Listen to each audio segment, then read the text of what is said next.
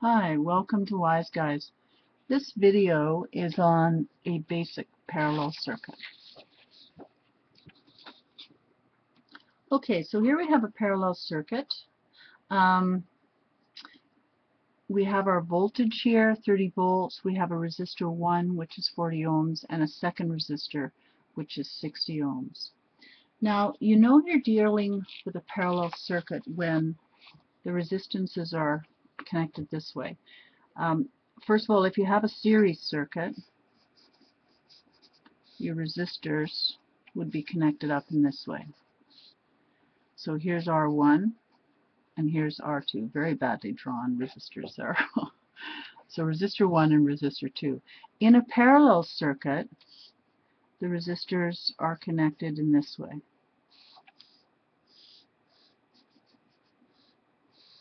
All right.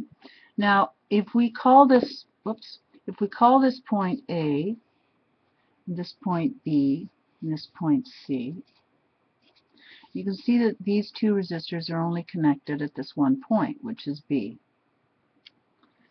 If in this configuration we call this point A and this point B, we can see that both of these resistors, R1 and R2, are connected. So resistor 1 is connected to both A and B, and resistor 2 is also connected across A and B. And when I'm explaining this to students, I often just tell them to imagine two people. Here's one person holding hands with another person. And in this situation, you can see that they are connected, or they're holding hands like they're dancing, all right? So that's one way to think about it. But these 2 points, both resistor are connected across A and B. Okay, so typically when you're given all the resistances in a parallel circuit, the first thing that you solve for is the total resistance. Now the total resistance, the formula that you always use is 1 over R1 plus 1 over R2.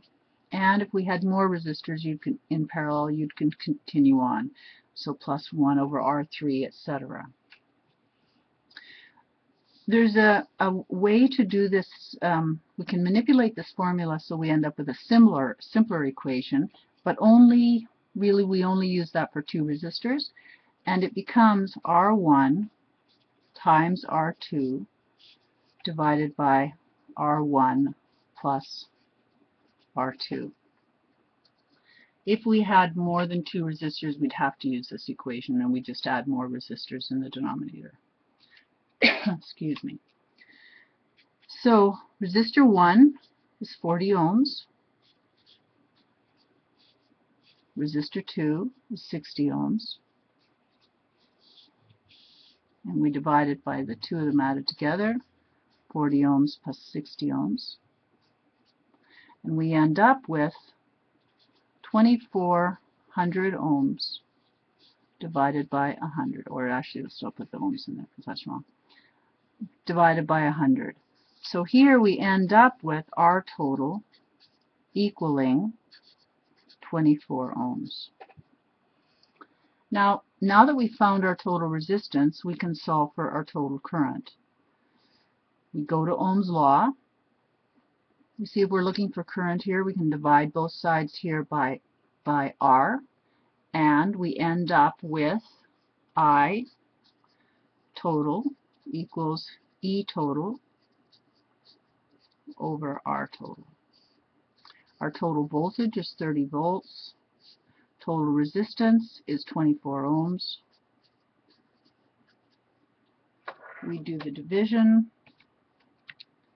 We have 30 divided by 24 equals 1.25 amps. Okay, so there's our total current. Now let's just write down our total current on the next page. 1.25 amps.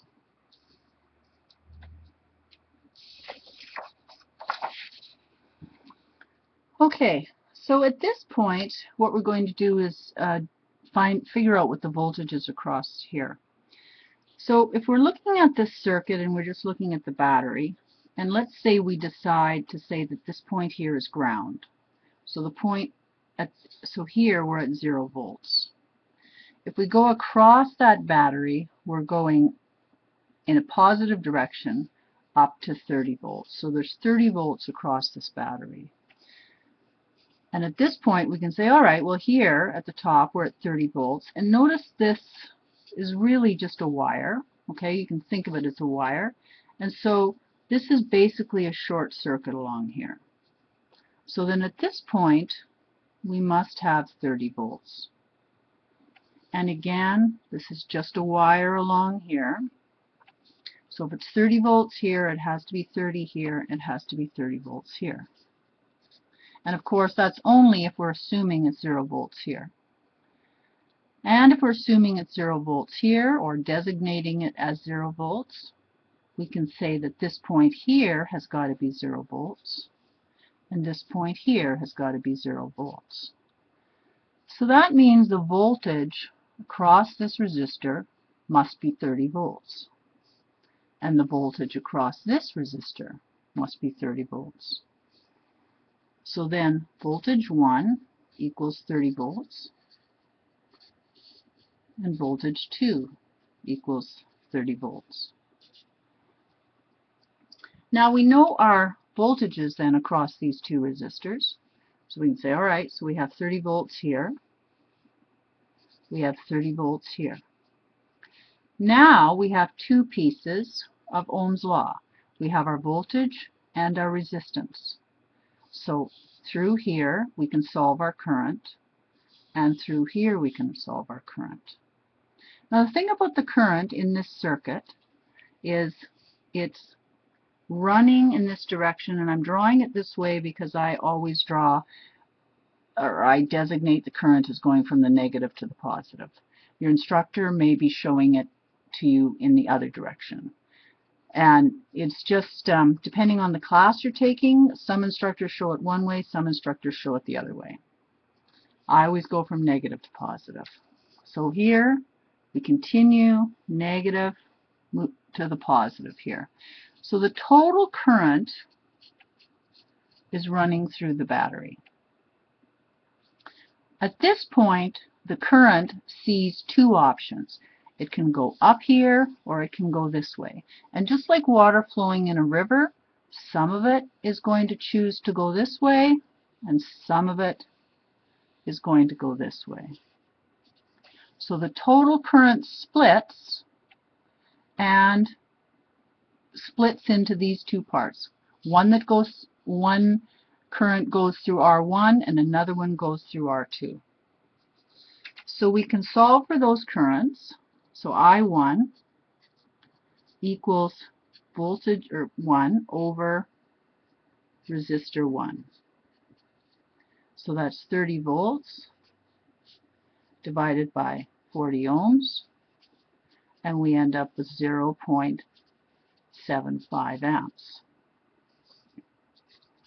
Current 2 is voltage 2 over R2. Voltage 2 is 30 volts.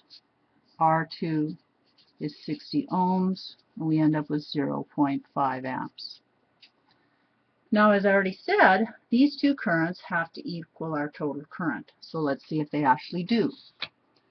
So we have 0.75 amps plus 0.5 amps.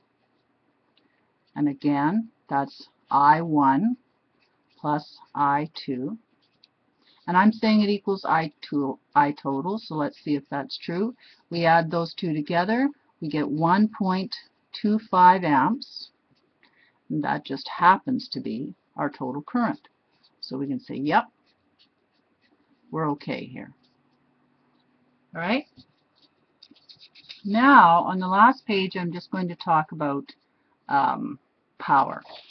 And in subsequent videos on parallel circuits, I'm not going to solve for power, because power is pretty straightforward, right? So let's solve for power 1.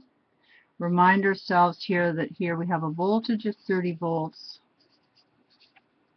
and here we have a current of 0.75 amps.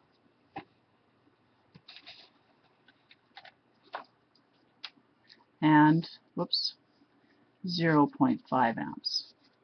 So, and we're solving for power. It's simple just to use voltage times current. So let's use E1 times I1, 30 volts, times 0.75 amps. So we have 30 times 0.75 equals 22.5 amps. Power 2, voltage 2 times current 2, again 30 volts, and we had 0.5 amps going through here, and that would be 15. Oh, I said it's amps, that's incorrect, sorry. This is watts, and this would be 15 watts. Helps to go slow when you're doing these things. Now, in order to get total power, we add these two together, and we end up with 37.5 watts. So then total power, we're thinking, is 37.5 watts. It's always a good idea to do a check. So let's do power total equals E total times I total. Total voltage is 30 volts. Total current we solved earlier, 1.25 amps. That's supposed to be a 2.